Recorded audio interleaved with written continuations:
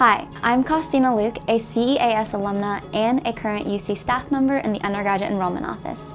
I wanted to take the time and welcome you to UC and to give you a little bit more information about engineer your major. I'm sure that you know why you're interested in engineering, but you'll soon find out there's a lot of different facets, a lot of different challenges, and even paths within the field, and we hope that you're not limiting yourself as you're doing these investigations. Hello, my name is Ty Cobb. I'm a third-year biomedical engineering student here at the University of Cincinnati. I know that once you get to college, what is your major is a big question, and figuring out is one of the first and most difficult things it is to do here at college. And this event is meant to just enlighten you and to educate you on the different possibilities that you have. An engineer really isn't just one type of person. Your experiences, your skills, and your passions apply across discipline. Definitely don't let what you think you know about engineering limit yourself.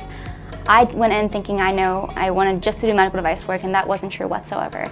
I saw all different types of facets, all different paths within engineering, whether it was a research role, strictly an engineering role, or even to a more business side. Be open to new opportunities. There are a multitude of sessions offered to you to help better understand the different majors that CES has to offer, from different deep dives that are about major specific to industry panels.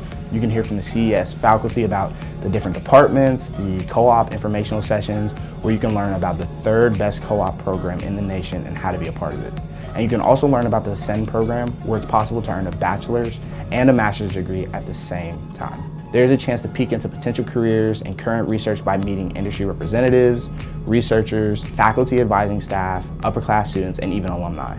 All are willing to help you take your next step. Hi, my name is Steve Ross. I'm a UC alum from the College of Engineering. Currently, I'm a principal engineer at GE, and I'm also a recruiting leader for engineering students at UC. A typical question we might ask in an interview is, how did you choose electrical engineering at the University of Cincinnati? The answer is a personal one. There's no right or wrong answer, but I like to see that the student has made a conscious decision based on the understanding of their major and also reinforced by what they've learned outside of the classroom. I like to see a student has a curiosity and a willingness towards their major. I would suggest that you continue to perform an ongoing reflection and self-assessment, what you enjoy, what you excel at, and seek out those opportunities as you grow in your career.